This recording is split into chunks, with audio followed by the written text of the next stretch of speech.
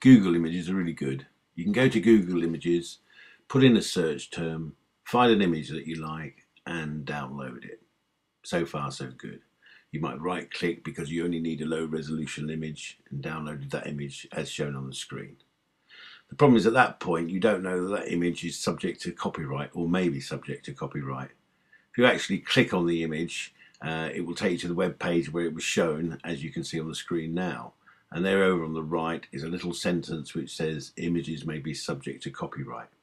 You really need to be very careful about this, because if you take an image off the web, use it on a blog or website quite innocently, then you could have a big photo stock library like Getty Images, I should say, who will pursue you for hundreds of pounds or dollars per image, no matter what the quality of the image is, and they threaten you with court proceedings.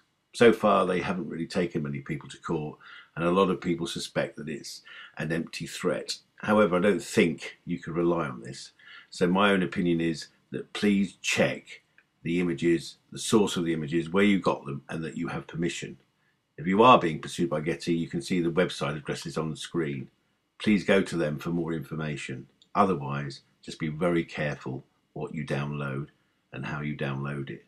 Please ensure you own the images. It will save you a lot of hassle at the very least. Thank you so much for watching.